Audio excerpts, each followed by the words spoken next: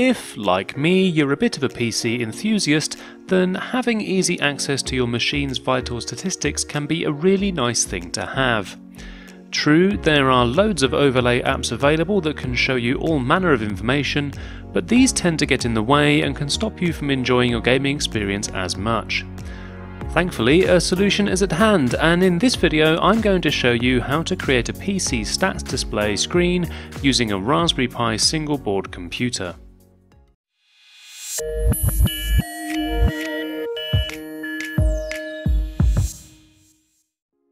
So our parts list for this project is quite short.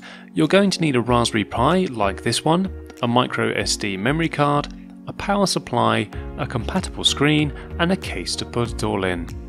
I'm using the official Raspberry Pi 7-inch screen, which has the advantage of being connected to the Pi via a ribbon cable for data and some jumper leads for power, thus keeping unnecessary clutter down.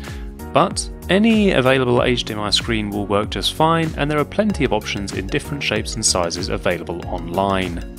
I'm also using this neat little case which is designed specifically for the official screen, which makes the whole project a bit neater. It doesn't normally have unsightly holes cut out of it, I've just used this example in a previous project. I've created a parts list for this project which is available via my Amazon store page, a link for which you can find in the video description. Before we get to grips with this hardware, we need to take a quick look at the software which is going to power our setup. Thankfully, all of the hard work has been taken care of by the guys over at ModBros, who have developed special software to allow all your stats to be easily displayed on the Raspberry Pi. Full credit for this project goes to the team at ModBros for their software part of this build, and I'd encourage you to check out their channel via the link in the video description. The first step is to install the server application on the PC you wish to monitor.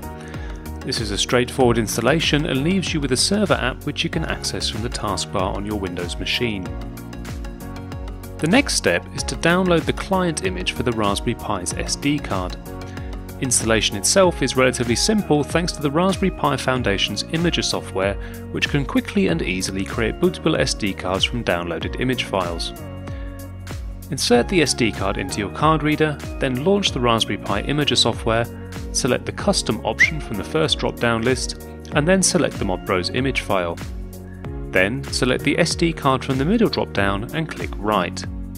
You can find all the links for the necessary software packages in the video description below. Once you have the ModBros software written to the SD card, we're finally ready to assemble our Raspberry Pi pieces together. If you've procured a different screen or case, then you should follow any instructions provided, but for the equipment I suggest the process is quite simple. First, install the micro SD card into the Raspberry Pi, then position it above the circuit board provided with the official screen and secure it using the screws provided.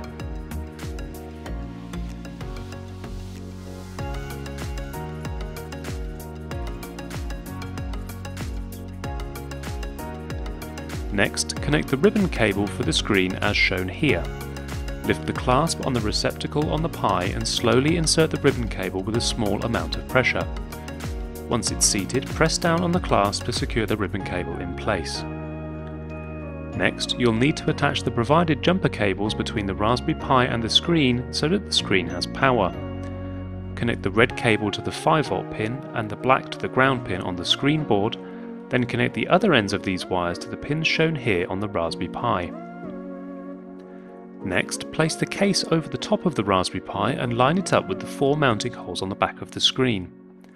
During my build, I found that the case wouldn't sit quite properly at first, but loosening off the screws holding down the Raspberry Pi allowed enough wiggle room to get it properly seated, and I then tightened the screws down after. Slap the back cover on the case and you've completed the hardware side of this build. With that done, it's time to position your Pi on your desk before connecting the power and, optionally, an Ethernet cable connected to your home router. If you can't use a network cable, then one extra step is required, and that is to connect your Pi to your home Wi-Fi network. Upon boot, it will give you instructions for connecting another device such as a phone or tablet directly to the Pi, where you can access the Wi-Fi configuration page via your device's browser.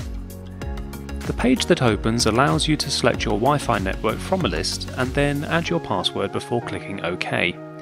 You should then find that the Raspberry Pi connects seamlessly to your home network, with no network cable required. With the Raspberry Pi set up and the server software running on your PC, you should find that the stats for your PC are automatically displayed on the Raspberry Pi. If you're not happy with the default display, then you can edit which stats are shown using the server software as shown here. There are also a couple of alternate themes available for the display, which can be selected from the device settings menu. My personal favourite is the Dubadar theme, though I also have a soft spot for the Fallout theme, which is not surprising seeing as the second most popular video on this channel is a Fallout walkthrough I published in 2011. And there you have it guys, I hope you found this video useful. If you did, toss it a like and please consider getting subscribed to see more content like this. If you do have any questions, please post them down below and I'll be sure to get back to you, and I hope to see you again soon. Cheers!